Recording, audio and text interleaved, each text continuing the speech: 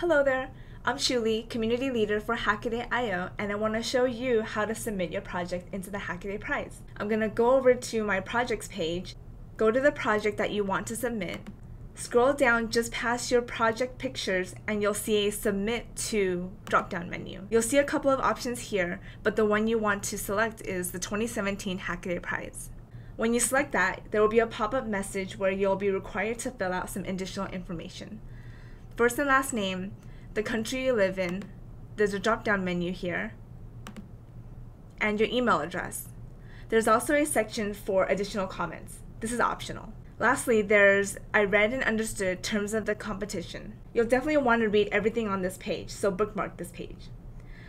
Lastly, verify that you're over 18. Click submit and you've entered your project. Now when you look at your project page, scroll down a bit and you'll see this project is submitted for. And you'll see the 2017 Hackaday Prize and the current round we're in. You've now entered your project into the Hackaday Prize. Good luck!